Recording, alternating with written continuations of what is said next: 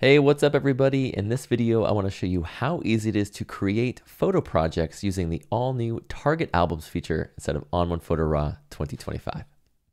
So inside of ON1 Photo RAW 2025, it's incredibly easy to create a target album. We're just going to head over to our albums pane here. I'm going to use this plus icon to create a new album. Let's just name this Portland Photo Project. I'm going to add in some images that I've captured around Portland, Oregon. And I'm going to use this set target album feature there.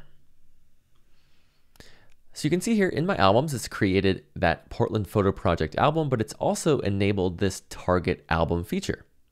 So now I can navigate into different folders and I can just select the images that I want to add into my target album.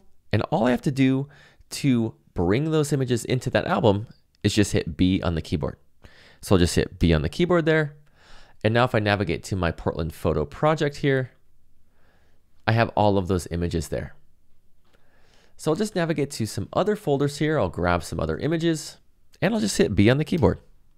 It's as easy as that to add in images from various folders or locations and put them into a project with that Target Albums feature. So let's just add in the rest of my images here. I have some photographs from Multnomah Falls. Just grab those. And again, I'm just going to hit B on the keyboard.